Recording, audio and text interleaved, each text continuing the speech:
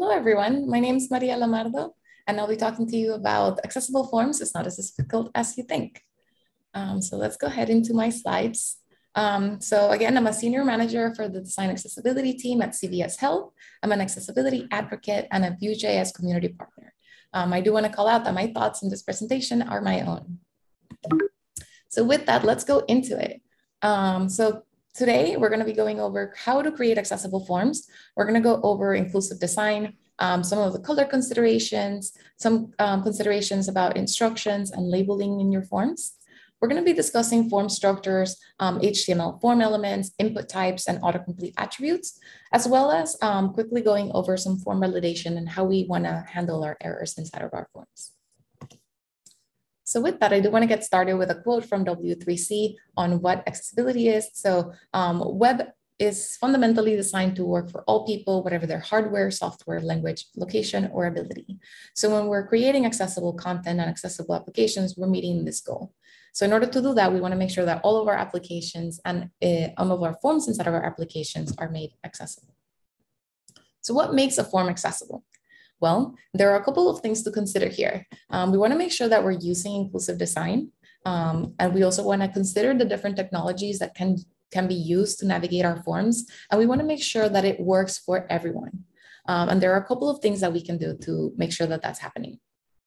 How do we get started? Well, though it might seem like a lot to take on, there are actually a couple of things to consider that can make it really easy. First, I recommend that you start small and get those easy wins out of the way. I recommend there are always the things that you can do to improve the accessibility of your sites. So go ahead and get some of those details here. So here we're going to be talking about what inclusive design best practices you can follow to make sure that your designs for your forms are accessible. Once you have an accessible design, we also want to make sure that you're using the correct structure and the right HTML element for the job and what you're trying to build. The use of good semantics will improve your content structure, which is used by assistive technologies like screen readers to navigate your site. So once you build your form, you want to make sure that all of your interactive elements are operable by a keyboard. So make sure that you're testing with your keyboards, and even better yet, turn on your screen reader and try it out. I also recommend that even before you start designing for this, if you have inclusive research in place, make sure that you're including people with disabilities to get that feedback right away. So if you use assistive technologies to take your forms, that would be fantastic. Let's talk a little bit about some design considerations for forms. So first, we're going to be talking about the use of color. So one of the first things I want to say is that color should not be used as the only visual means of conveying any information. Here, I've added on the slide different color wheels displaying different types of color blindness. So all the way to the far left, I've added a color wheel displaying all the color hues. And as we move to the right, there's other different color wheels displaying different color blindness. So we've got I'm going to mispronounce a lot of these, so I'm sorry. Deuteranopia, protanopia, trichotopia, and the grayscale. So you can see that this shows how different people might perceive these colors and that you should not be relying on color alone to provide any important information because it might be missed. Like with any application, we want to make sure that we're meeting color contrast. And here I've created a little table that shows all of the WCAG 2.1 standards for color contrast. So to meet color contrast for normal size text, your color contrast should be 4.5 to 1 to meet AA standards, 7 to 1 to meet AAA standards. And then for large text, which is defined as having 14 point and bold or larger, or 18 point or larger, your contrast should be 3 to 1 to meet AA, and then 4.5 to 1 to meet AAA.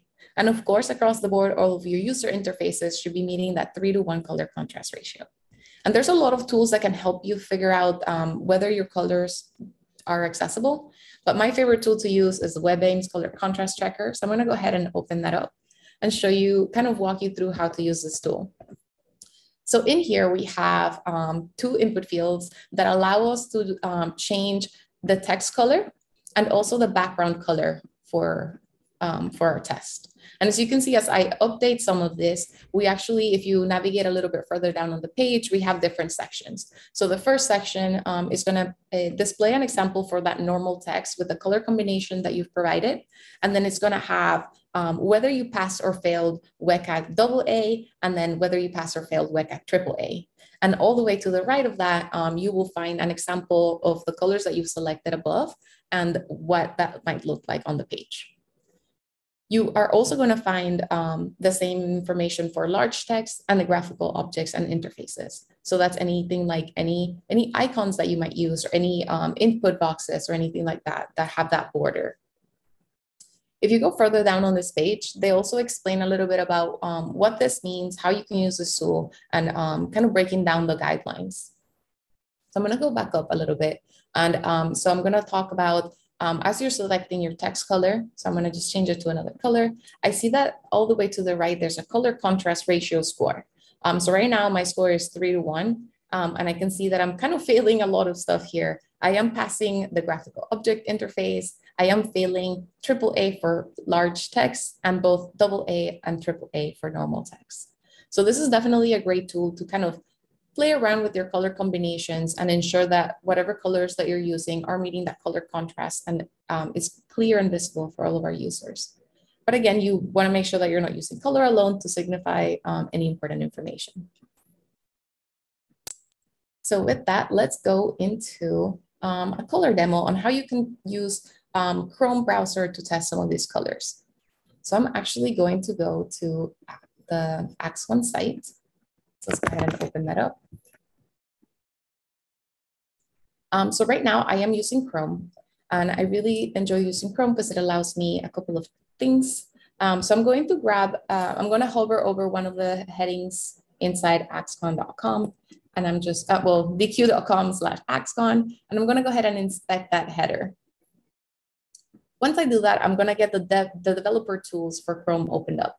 And I'm actually going to go all the way to the bottom for that styling, for the styles for that element. And I'm going to search for that H2. So if I kind of hover over this, you can see that it's going to be selecting all of the H2s on the page, and it looks like H2s, H3s, H4s, and H5 all have this styling applied. And if I open up that color selection here next to the color choice, I do get this color menu, and I kind of get this chart that allows me to scroll around the different color options and update the colors on the page. So as I kind of move things around, I am seeing on the left-hand side where the page is, I am seeing those colors update. Back into the developer tools, I'm also seeing that it's giving me a color contrast ratio score. And as I move the color option, I can see that that score is updating. So I'm going to try to select something really, really light and hard to see. On the left, I've selected a white color for my headings, and it's completely disappeared on the page. And I do see that my color contrast ratio score that is displayed here is a 1, and it does have like a little kind of block icon that I know it means that I failed.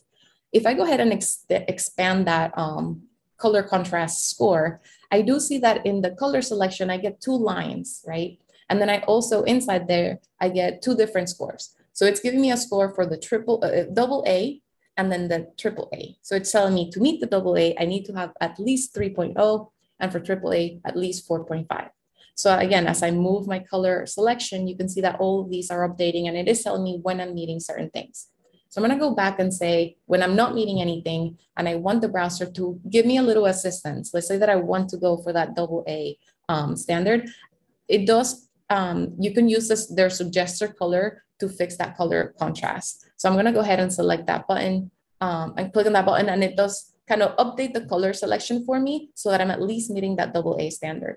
And I could also do the same for that AAA. Now, if we look towards the right of that, there is kind of like a color picker tool that they have here.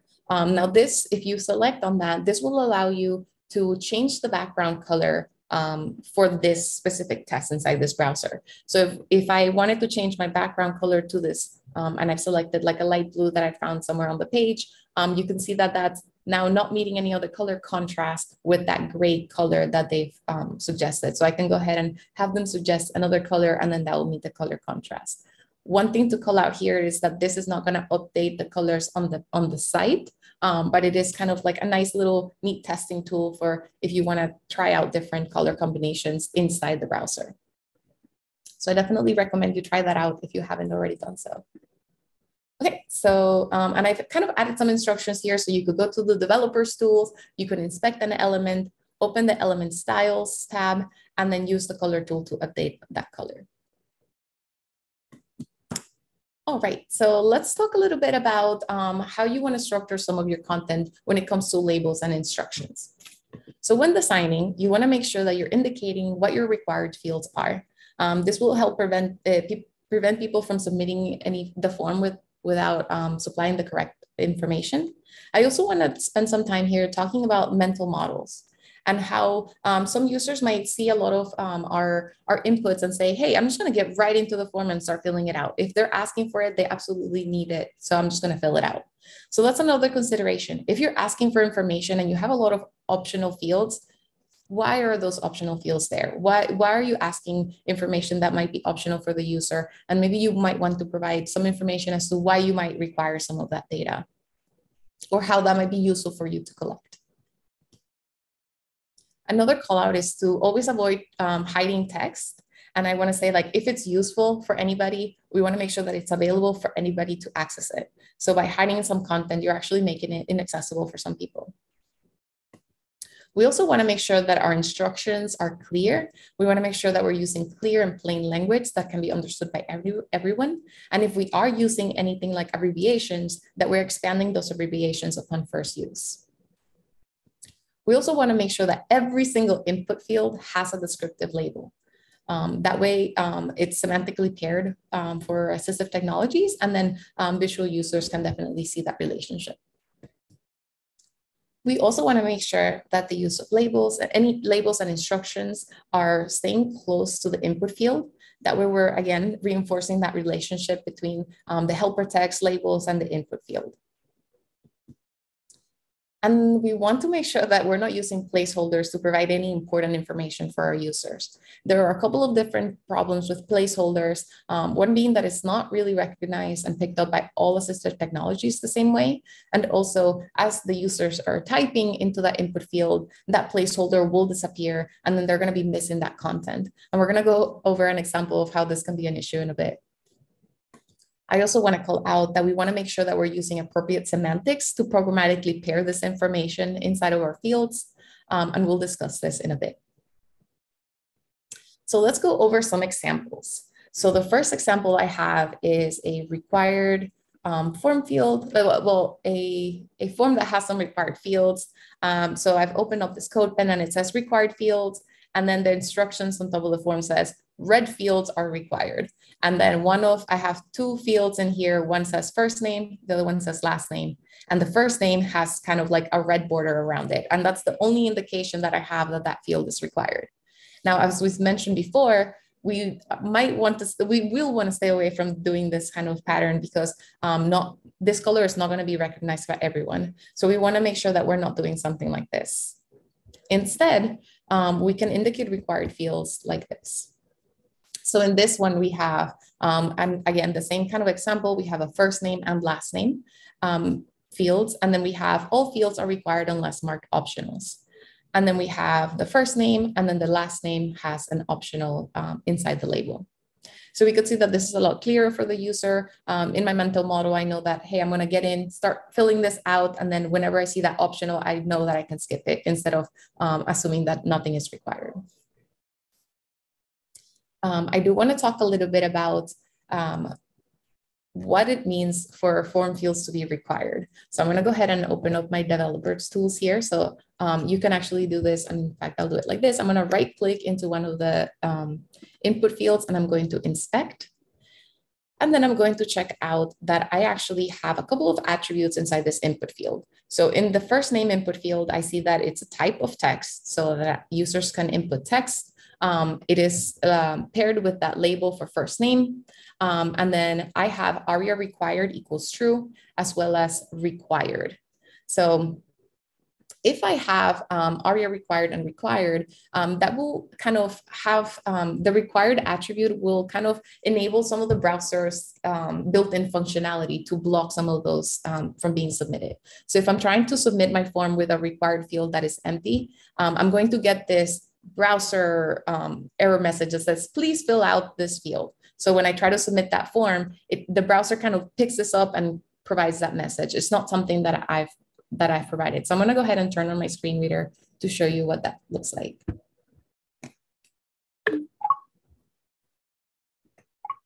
To enable R selected, speaker, last name, optional, edit text, first name, required invalid data, edit text. You are current. So I see that the first name is a required field, and I'm going to just hit enter so that the form submits. Please fill out this field. So that please fill out this field message happened because the browser handled that error message because I did add that attribute of required so that it's blocked by the browser and it doesn't allow the user to submit. VoiceOver off. I can, however, if I were to remove that required attribute and leave the ARIA required true, let's see what that experience is like. So I'm going to go ahead and turn my screen reader again. VoiceOver. To enable screen reader support, press main tool. And required field. I do want to say that I am using VoiceOver inside of Chrome. So that's the combination that I'm using here. Pause button, leave last name, first name, required, edit text. So even though I move, so we just heard that it said first name required, even though I moved the required attribute, because I have the ARIA required, the screen reader and assistive technologies can still pick up that it is a required field. However, I'm going to try to submit this form and see what happens. So I'm just going to hit enter. Frame 0. So I know that it kind of VoiceOver off. Everything disappeared because I'm in CodePen, but it did allow me to submit that form and it did go through. The browser didn't block me. And then because I haven't created any custom messaging, it did allow that kind of submission to go through. So that is kind of one little caveat of the difference between adding ARIA required and not having that required attribute inside your input field. Okay, so let's go back and then we'll go into a little bit more deeper into form validations later in the session. But first, I want to talk about accessible naming. So we want to make sure that all of our information is being picked up by assistive technologies. And we can do that by ensuring that everything is properly named and paired with the information that is on the page. And there are a couple of ARIA attributes that can help us add certain specific or kind of dive deeper into the accessible names that we can give our elements. So let's discuss a couple of options that we have here. So we have an ARIA attribute called ARIA label. And this will allow us to provide any essential information about an object. And it kind of allows us to give any name we want to an element. We want to be careful with how we use that though. And this is really, really great for things like icons or something, or when we're using icons that are functional, right? Like functional icons. And we also want to make sure that when we're providing these names for these icons, we want to make sure that the names are matching the functionality that they symbolize. One example is we might have a little trash can icon that deletes some information. We might not, even though it's a trash can, we might not want to call it a trash can because that's not really meaningful for our users. We might want to say delete. Delete might be a better name for something like that. Next, we have ARIA labeled by. So this is similar to ARIA label, except that it grabs, it establishes a relationship between different objects on the page, and you compare these objects by ID. So it's kind of like grabbing content that's already on the page and pulling that to create an accessible name for another element that's on the page. And you can actually grab multiple pieces of content to string together one descriptive name. Again, you want to be careful, making sure that things remain accessible for everyone, right? Like we don't want to grab things that are all over the page and they're not visibly available and clear for everyone. Next, we have ARIA described by. Now, this doesn't necessarily provide or override accessible names for the element, but it does provide additional information that the user might need. And again, just like ARIA labeled by, this is going to be paired by ID to other elements on the page. And this is specifically useful for pairing things like helper text or any instructions on the page, as well as any error messages that might pop up for any given input field. So let's go into some examples for this. So the first examples is going to have some instructions. So the first example has, it's kind of like a discouraged pattern, and it is a placeholder pattern. So in here, I have an input field for my name, and then it says inside the input field with a placeholder text, it says first and last name. So I know that I have to input my first and last name to submit this form. So I'm going to go ahead and start typing something. So I'm going to write my first name, Maria. And then let's say I get a phone call. Okay, I'm going to go answer that phone call. I step away. I come back to my form. I'm like, okay, where was I? Actually, yeah, I see that I have a field that has a label for name. I'm actually done here. I'm going to move on. So I've already missed the information that the placeholder had that I actually needed to include my last name. So this is why it's important to provide those instructional notes outside of the input field that are a little bit more permanent that placeholder allows us to have. Another option to provide some of the instructions for your input fields are inline instructions inside your label. So in this example, I have name, and then in parentheses, I have first and last. So if I'm starting to fill out this form, I know that I have to fill out my first and last name in order to submit this form, because that's the information that they're asking. Alternatively, we can also use ARIA described by. So in this example, I have an input field, and then the label for that is name. And then underneath that input field, I have first and last name as a helper text. And as I'm filling this out, again, I'm not gonna miss that information, and it is going to be paired. I'm gonna go ahead and refresh this, and I do wanna test this out. I wanna walk you through how this experience is with my screen reader. Voice speaker notes app to enable screen. So I'm gonna go to the first one that had the placeholders first. Now in instruction, entering code and submit name first and last name, edit text. So it did say name first and last name. So it kind of did it all in one round, right? So it read the label and the placeholder all in one. And as I start typing this, L, leaving code, entering Maria, content selected, name, edit text. If I re-enter that input field, I hear that the content is Maria, and I hear that the label is name, but the placeholder is gone. I no longer have access to this. So I lost that information. So let's move down into that inline example where I have the instructions inside the label. Submit name, first and last, edit text. Submit Maria Lamardo, contents selected, name, first and last. So as you heard, as I typed in my name and I went back into the input field, I heard Maria Lamardo. I heard the label, which is name, first and last. So I didn't lose any information. And it's still very clear to me what I was supposed to do. Now inside the ARIA described by, it's going to be a little bit different. Submit name, edit text, first and last name, you are. So I just paused the screen reader there, but I heard that it said name text field, right? Or edit text. And then it got followed by the descriptive text. So first and last name. So it kind of takes a pause in between and then describes, adds the description at the end. So whether you want it inside the label or as ARIA described by, it does have a little bit of a different experience, but it is semantically paired and creating that relationship for assistive technologies. I'm also going to just quickly show you what this looks like inside the Chrome DevTools. So I just went ahead and inspected this. So as you can see, I have an input field that has an ARIA described by attribute. And the value for that attribute is the same, it's matching the ID for where I have my helper text. So that's how we're creating that relationship. All right, so let's go back to our other example for the rest of ARIA labels, So in here, I have both types. I have an example for both ARIA label and ARIA label by. Now, I'm gonna go into a couple of different things here. So I'm actually going to view it. Yeah, actually, this is good. View it in the editor so I can give you a different perspective here. I'm gonna open it in debug mode. Okay, so in this view, we have an ARIA label example where we have a search input field and that visible label has been removed. However, maybe because it is a search field, I have that little like magnifying glass icon that is kind of a universal icon for search. And let me just inspect that really quick. So I've actually provided an ARIA label for that button. And in fact, because I'm using like a class to add this to add this icon, I cannot give it an alt text. So I have provided an ARIA label for that button to provide that naming. So inside my Chrome DevTools, I can actually go underneath some of these tabs, and there is a tab for accessibility.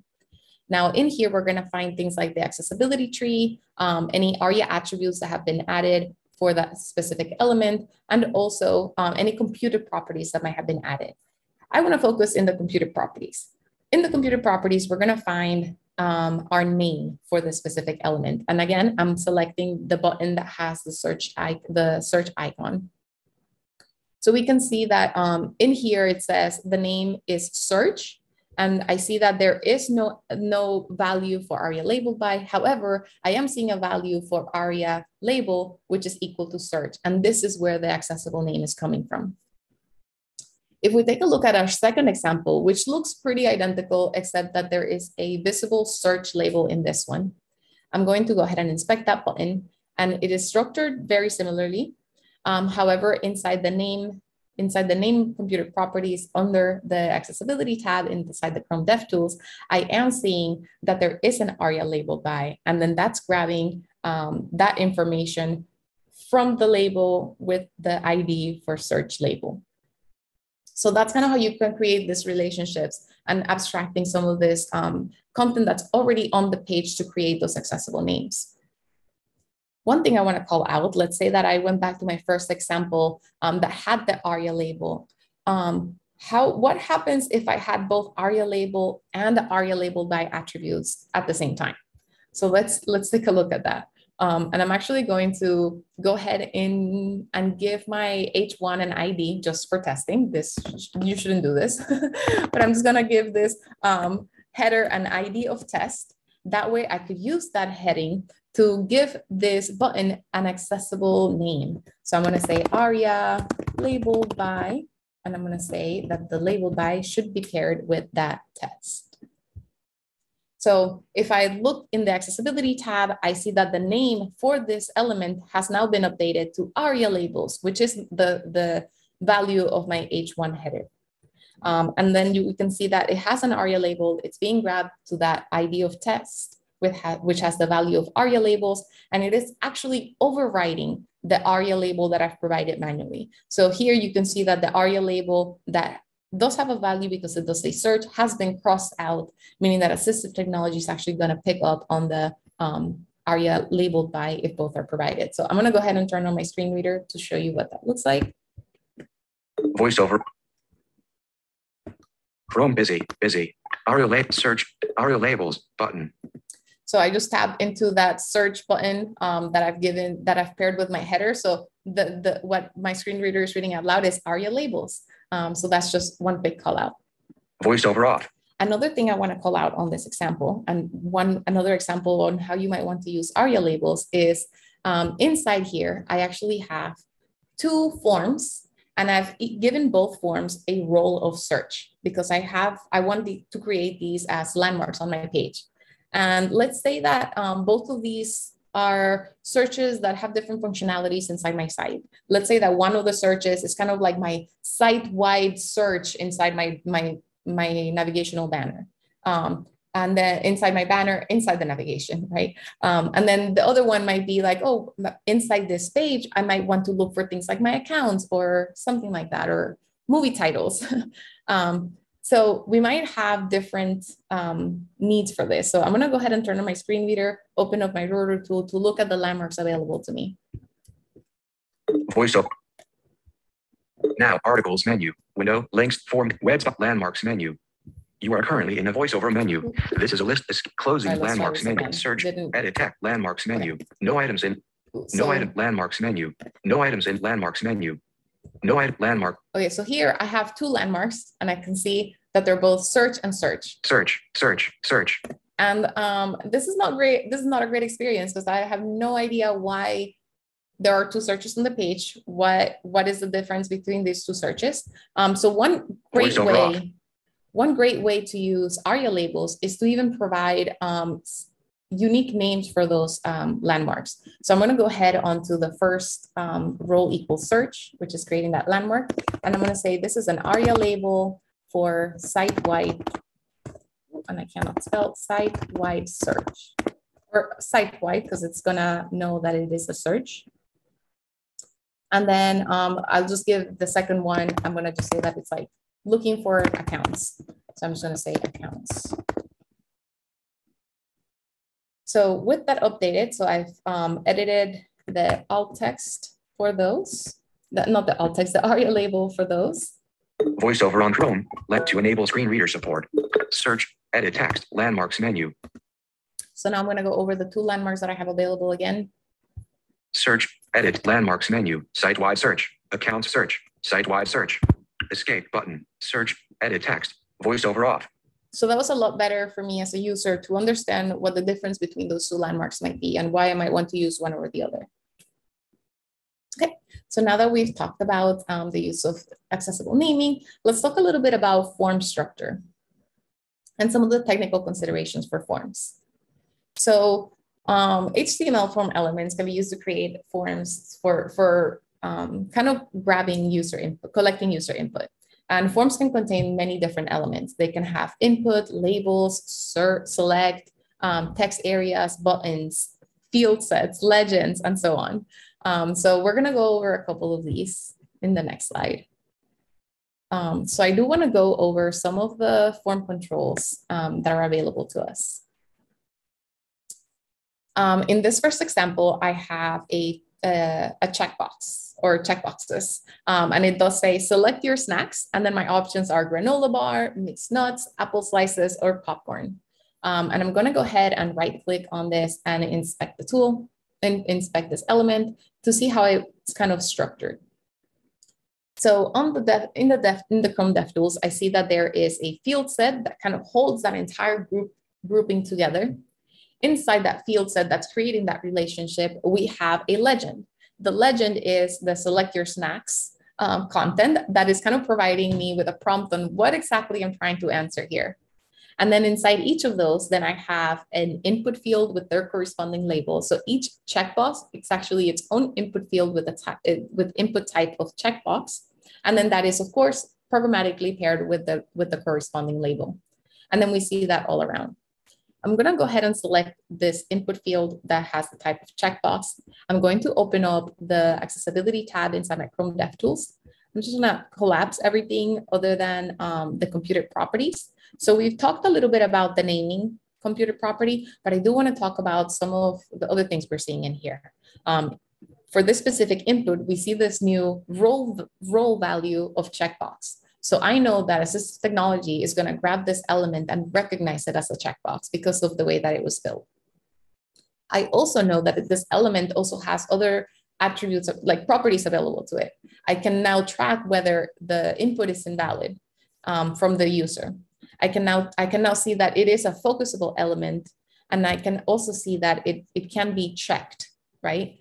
So let me go ahead and kind of start interacting with that. So as I interact with one of the elements and I inspect it again, let's see, let's move to another one. And I inspect it, I do see that once I check it, it does move that check state and does update it to be true.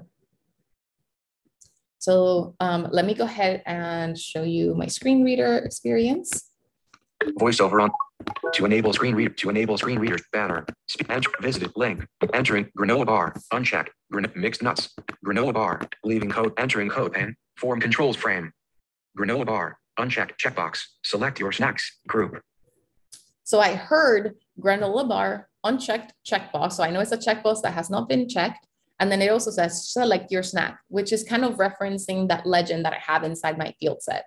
So you can see how all of this is kind of coming together to give me that experience and really letting me know what type of input I'm interacting here, what the state for that input is. And if I go ahead and check it. Checked. Granola bar. Checkbox. It does update me and tell me, hey, this has been checked. And these are all of the same properties that we were able to see from inside the Chrome DevTools, inside that accessibility tab.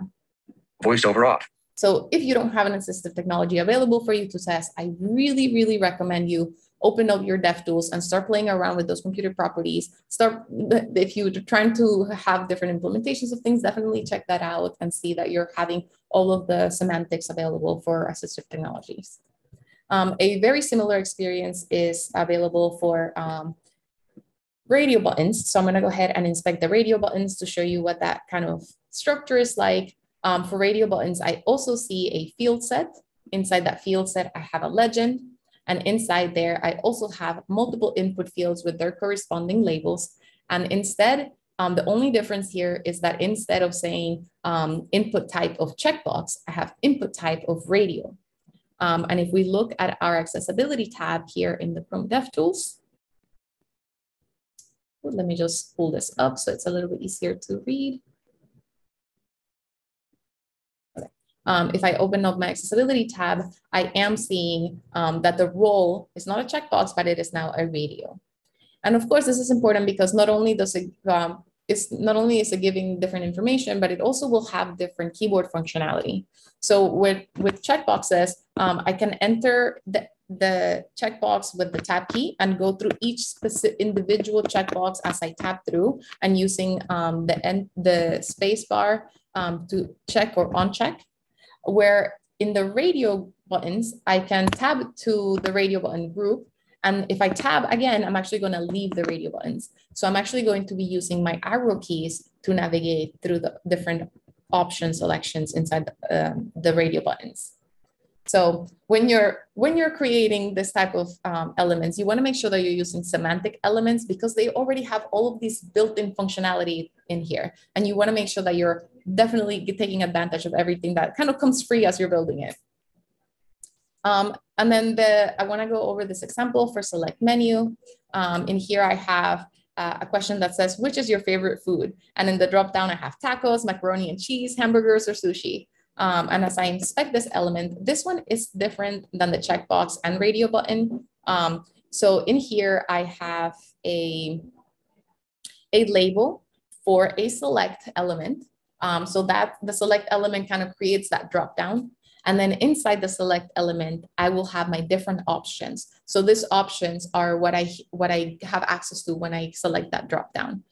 So this is built a little bit differently, but we want to make sure that we are having that label paired correctly with that select element, and then having the options for that dropdown inside the select element. Okay, so next, let's go into there are also different input types that you can have. So we talked a little bit about checkbox, radio, but there are things like passwords, text, email, phone, right? Telephones, time. So I'm definitely not going to go over all of these today, but you can see that there's a lot of different options that you can have. One thing to consider as you're selecting the input type is consider the mobile experience. And I'm talking about mobile web specifically. As you're selecting these different input types, it can trigger different keyboards to pop up on your mobile devices. So if you have, in this slide, I have different examples. So for input type of text, I'm going to get a keyboard that has kind of like the alphabet, right? If I have input type of color, I'm going to get this color selection tool when I select that input. If I have input type of number, I'm going to get a keyboard that has the numbers available. And that's different from input type of telephone, where it's going to get a keyboard that has the numbers, but also letters so that I could type if a phone number is kind of having that format. So let's talk a little bit about input assistance considerations. So you want to make sure that you're providing user suggestions for corrections whenever possible. And then you also want to help them avoid errors by making it faster for people to fill out their forms. So you can help by setting the correct autocomplete attributes to each input field. And then I've provided a list of all of the input fields, all of the autocomplete attributes available for each input field. So I'm going to go ahead and jump over to that site. So this kind of talks about the input fields, the autocomplete for each input field and what their value should be based on the functionality. So in here, I see something like name. I might have autocomplete equals to name if I want the user to provide their full name, or a given name if I want their first name, family name if I only want their last name, and so on. So there's a lot of different autocomplete attributes that you can provide so that any data that's stored in your browser can be automatically populated for the user, and they don't have to spend time going through each specific input to provide that information. And my final section for the day will be form validation. So helping users fix their errors through some of the guidance that we'll be providing. And why might we want to validate? Well, we want to make sure that we are getting the right data in the right format. So it won't work properly if our users' data is stored in the incorrect format, and we might have data that's incorrect, or they might omit information once that data is submitted. We also want to protect our users. Forcing our users to enter secure passwords will make it easier to protect their accounts. And of course, we want to protect ourselves. We want to make sure that we are kind of blocking any malicious users from misusing unprotected forms to harm our applications. So let's talk a little bit about error handling. We want to make sure that, again, you're providing descriptive error messages when an error is detected. For long forms, you can add a list of links at the top of the page. That way people can fix the errors once they submit the forms and kind of jump into those error input fields that have those errors. And we also want to announce any errors with ARIA live regions. And we want to, if we have a list of password requirements, we want to make sure that we're announcing when all of those criteria are met when it's a long list. So for ARIA live regions, to announce any non-interactive content as it appears on the page, you can use ARIA live regions. So one of them is ARIA live equals assertive, which kind of updates announcements and it interrupts the user right away. So if something pops on the page, this is important, I'm gonna block what you're doing and tell you right away. Whereas we have ARIA polite, which updates once your screen reader or assistive technology has completed going over the content that it's currently on. So it's more polite. And then the default is ARIA live off, where any content will not get announced. So let's jump into our final example here. So I've already discussed how the required fields are handled differently based on ARIA required or required input attribute. But in here, I have a simple form that asks me for my first name, last name, email, phone number. I have a radio button that asks me whether this is a mobile phone number. I have a drop-down that's asking me for my preferred ways to shop. And then it's asking me to create a new password. And then it does have a list of requirements for having a password that is at least 8 characters long, has at least 1 uppercase letter, 1 lowercase letter, 1 number, and 1 special character. And as I'm filling this out, I want to make sure that we're not triggering any errors as users are tabbing through the page, are tabbing through the inputs. Let's say that somebody wants to kind of navigate and see what they're about to be asked on the page. We want to make sure that we're not triggering any errors just because they're tabbing through. Any errors should be announced if I started interacting with something. So I'm just going to put 23 for my first name and then leave that input field. Now I can see that error where it says, hey, only alphabetical characters must be used. And if I inspect that error message, I see that it is a list of errors. And then I have an ARIA live polite, which will announce it as soon as I leave that input field. Quick little call out here for developers. If you're using a framework or something like that, where you're looping through any customized error messages that you've provided, make sure that you're not creating empty list items, because then assistive technology is going to grab it and say, you're on error 1 out of 3 when there's actually 1 error being displayed in there. So I'm using Vue to loop through this unique error custom messages. And I've actually looped inside a span, and then it's creating the listed item when something is available. So just a little tip. And then my final thing I want to talk about is as I'm entering a password. So because I have the autocomplete attribute, you saw that I have a recommendation for like one of my saved passwords in here. This is completely fake. But one thing is that if I select that, I can also move into that toggle button to see that password. I can move back, I could copy that password and move it into the confirmed password. So one thing I want to call out is that we don't want to block any copy pasting in any of our input fields. All right, I definitely recommend that you kind of get into this form and play around with it. Look at how the password requirements are paired to the input fields. Look at how the errors for the password input fields are being announced, so that you can get a better idea of how you can handle that on your site. With that, I know we have a couple of minutes left for Q&A. So if anybody has any questions, I'll be happy to answer that now. Maria, this has been fantastic. First, just seeing the examples of how it impacts a user using voiceover, and then just, best practices and everything. Actually, physically being able to walk through it and see it has been really great, and we get a lot of good feedback from the audience. We only have a few minutes for questions, so make sure you upvote the ones that you really want to see. But the first question that we have is, do you have a recommendation for or against using an asterisk as an indicator for required fields? Yeah, you can definitely use that. Make sure that you're not kind of leaving it as an asterisk by itself. You might even want to you might have a message on top of the form field that says, anything that has an asterisk is a required field, or some message of that sort, and then have those indicated inside your input fields. That is fine. I do like to kind of flip that around, since mental models do research does show that mental model for users are kind of to get into the form and start filling it out as soon as possible.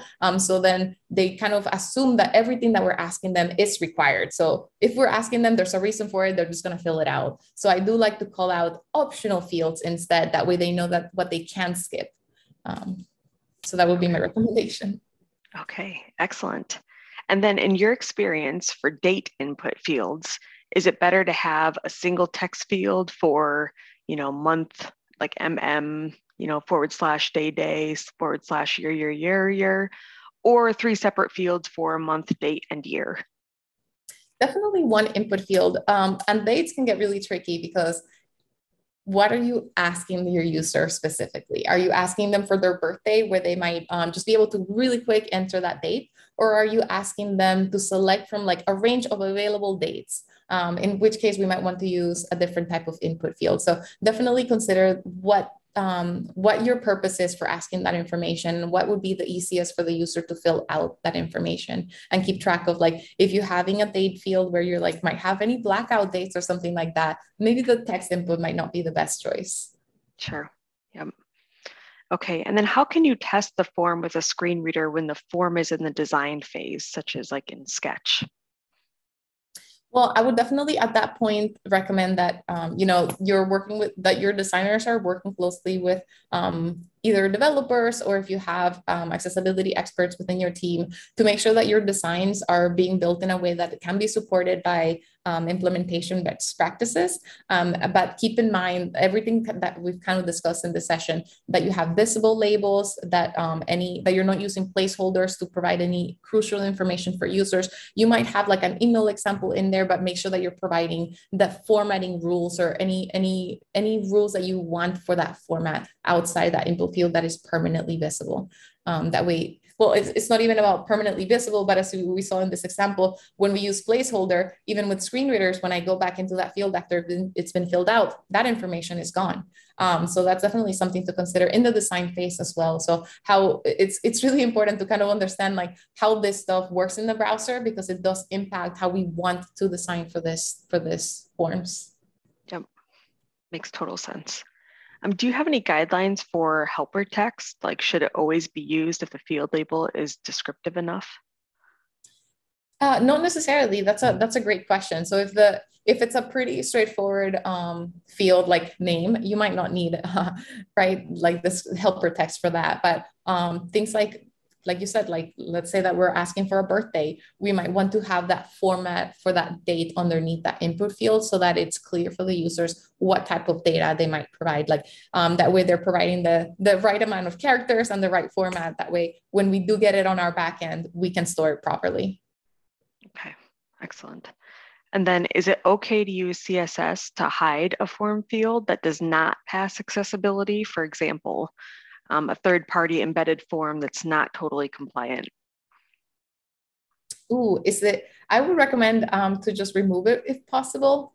Just remove it completely. There are certain CSS rules that you can implement to hide some content, which is okay in some situations. However, I highly recommend deleting any piece of code that you're not going to be using at all from your applications, because things update really quick, and that might be available for some users, and it can be very, very confusing depending on like how things evolve in the browsers, or even inside assistive technology, and how things get supported.